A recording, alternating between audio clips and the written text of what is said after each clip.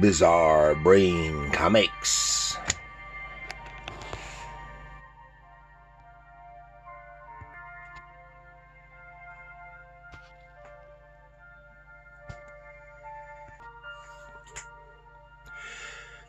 Hello, my comic book friends. Welcome to Bizarre Brain Comics. This is Gary, your host. And this time I want to talk about Daredevil, specifically Daredevil Special number 3 from 1971. And this was drawn by John Romita, written by Stan Lee. And this is this special covers the contents of 2 previous issues of Daredevil. I couldn't find just which ones they were, from probably 65 around in there. And I say that in part here because while I'm at it, talk a little bit about this one here, which is Here Comes Daredevil, paperback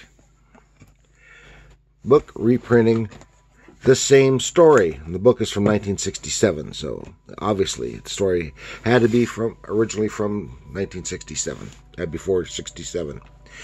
And this pits Spider-Man and Daredevil against one another. And at this time, apparently, this is Spidey's and Dee Dee's second meetup. One of the things about the paperback Here Comes Daredevil is it reprints this story, but it's not alone. It has 2 other Daredevil stories in it as well. But this story is so chopped up, entire pages are thrown out, which is from secondary plot lines, and whole pages. Like when this starts 2.5 pages in on this story, on this issue here. So a lot of superfluous stuff, and I imagine some stuff was done to condense the plot.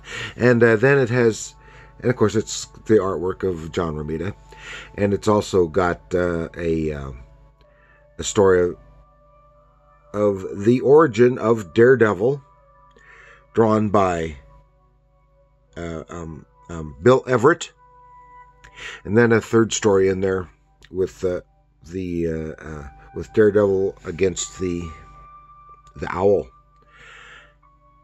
and that was drawn by Gene Colan.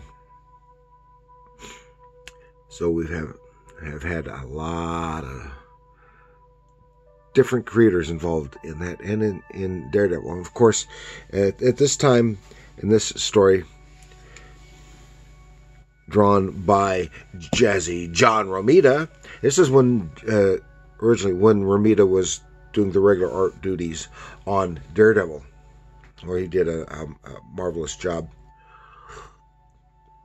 It was sometime shortly after, I think after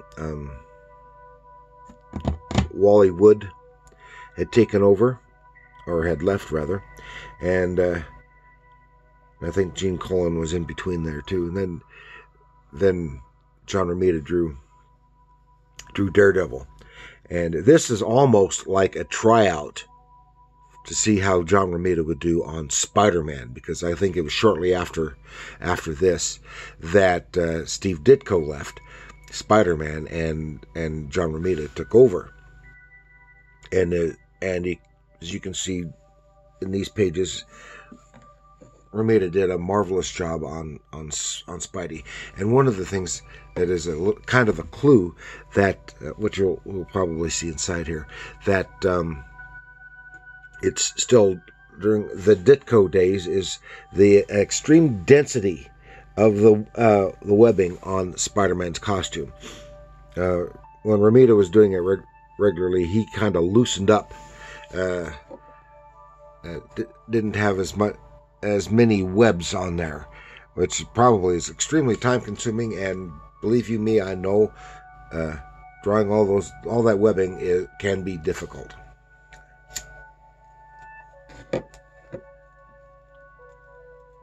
So we want to take a little look inside the pages of Daredevil Special number 3.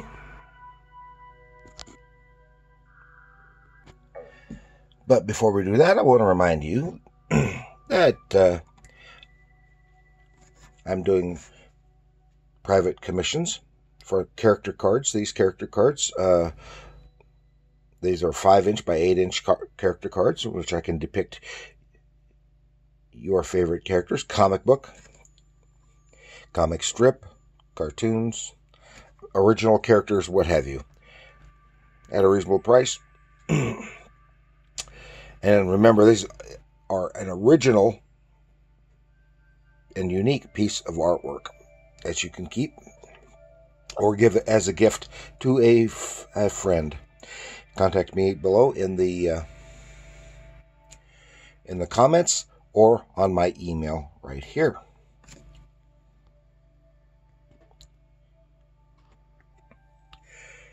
Daredevil Special number 3. And this is a great cover by John Romita. It's not just the great figures, but the background. Even though it's very subdued, the washed out yellow for perspective, for aerial perspective. But you can, if you look at it, you can see the nice detail, nice perspective on these mid-range buildings until they fade into the background to be just kind of loose shapes and blobs. That is some marvelous work there, and good deal of linear perspective work. That's some great stuff. Ooh. And then we take a look inside. I want to try to go through this rather quickly because it's all stuff. And there, the villain is the Masked Marauder. But the primary claim to any interest in this book is the battle between Daredevil and Spider-Man. But the villain is the Masked Marauder. And here we see that on the news and stuff that apparently both Spidey and Daredevil have been getting involved with something with this crimes being conducted by this Masked Marauder, and as a result, the Masked Marauder has come up with a plan to get them both out of the way. He has a bunch of goons dressed up as Daredevil to go out and around the city to try to cause trouble for Spidey. I'm not going to get all intricate details, but the goons make attacks on Spidey. Get him. What the heck is going on? Why is then they get away?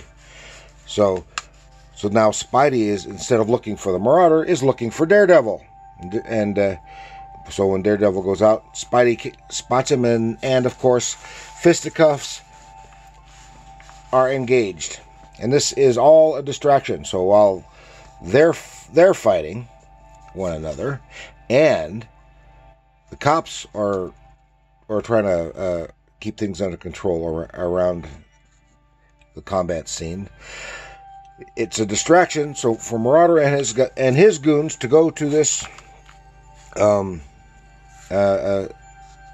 special lab for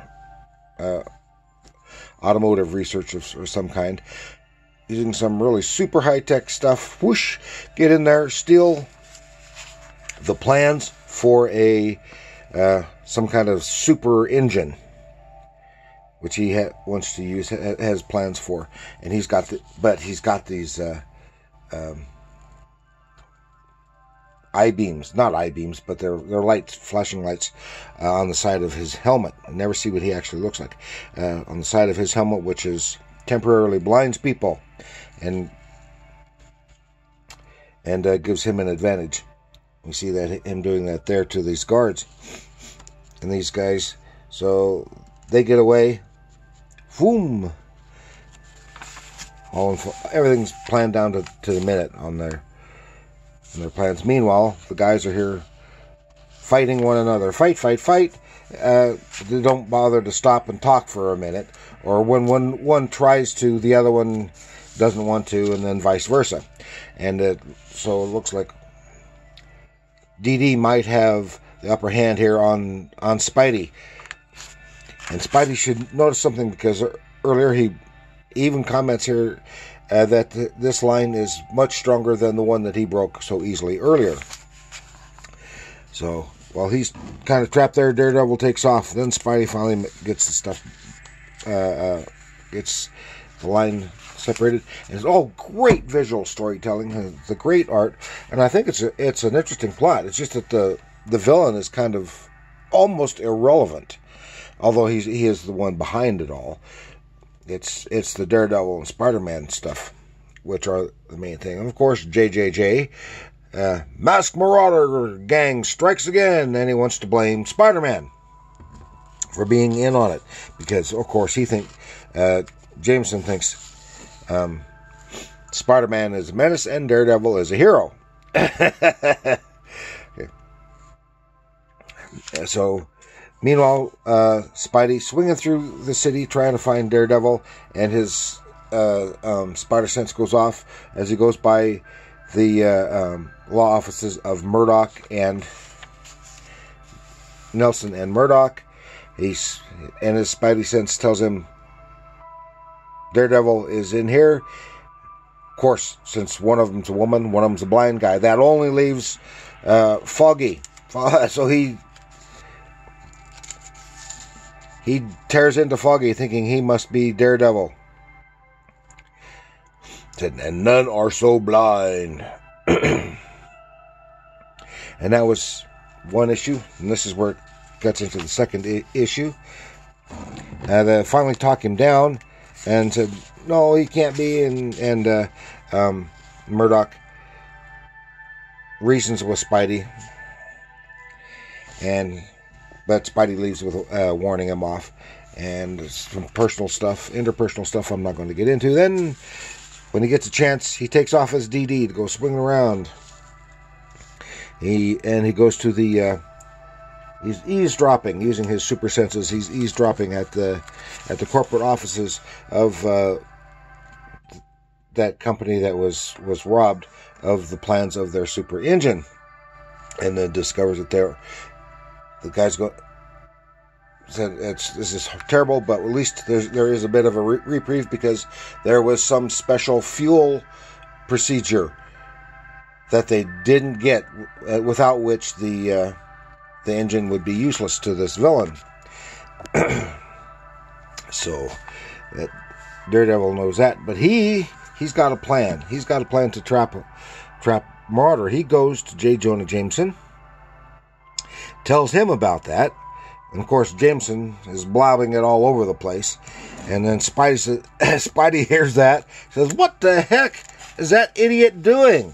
He's just inviting these crooks to come back again." Well, yeah, that was the idea. So he's back with Spidey. The gangsters are all PO'd, so they've got to go back and get it.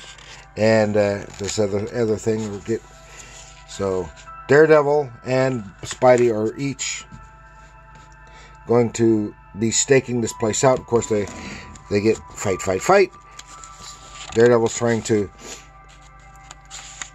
explain to no, stop it, because Spidey thinks Daredevil's in on it. And more fight, and more of John Romita's beautiful artwork. Great visual storytelling, and then here comes a blimp. What the heck, a blimp? Yes, come flying in with a blimp towards that building, and then it goes, oh, World Motors. Yeah, that's the name of the place, World Motors. So it just looks like something like the Goodyear blimp, putting everyone off their guard. Like, where the heck did he get this all of a sudden? Anyway, there they are, and the gangsters are going in, and they're going to do their thing. And of course, the Marauder zaps the guards and police with his flashing lights, and meanwhile it gives Spidey an opportunity to come in and start cleaning house. Boom. And then we have, of course, a couple pages of ads. And Spidey is just tearing into him while Daredevil is holding back to observe, more or less. And fight. Spidey's doing a great job because Daredevil knows, well, he doesn't have the opportunity to do as nearly as well against these goons as Spidey does because of his enhanced strength and reflexes. So then, when it goes with the flashy light thing on Spidey, and Spidey is blind and helpless, that's when Daredevil comes in and starts taking out the Marauder. Of course, the Marauder, not knowing that Daredevil is already blind, tries to blind him to no effect, and he gets his butt handed to him by Daredevil, and using the Marauder's own weapon, he actually destroys the blimp to keep the goons from getting back aboard and getting away, which that in of itself could be very disastrous, but they just kind of, and I think they're thinking, why would that destroy that? Only if it was filled with hydrogen, which they wouldn't have had in the first place. But anyway, it's okay for the story. So there they are. The cops arrive, and he explains that Daredevil explains to the cops that Spidey was one of the good guys. He helped catch these guys. But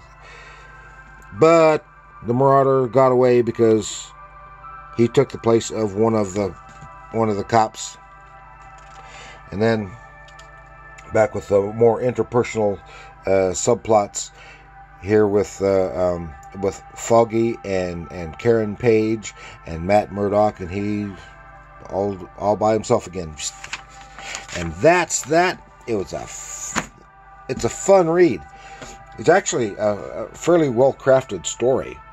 Of course, it's got its flaws in some of it, but the overall plot is good, and of course, the visual storytelling is just outstanding by John Romita.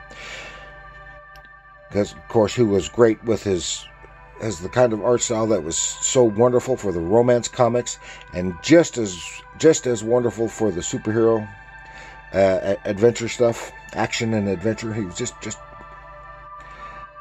totally there. And thank you for joining me. Please like, share, subscribe, leave a comment. And remember, comics are art.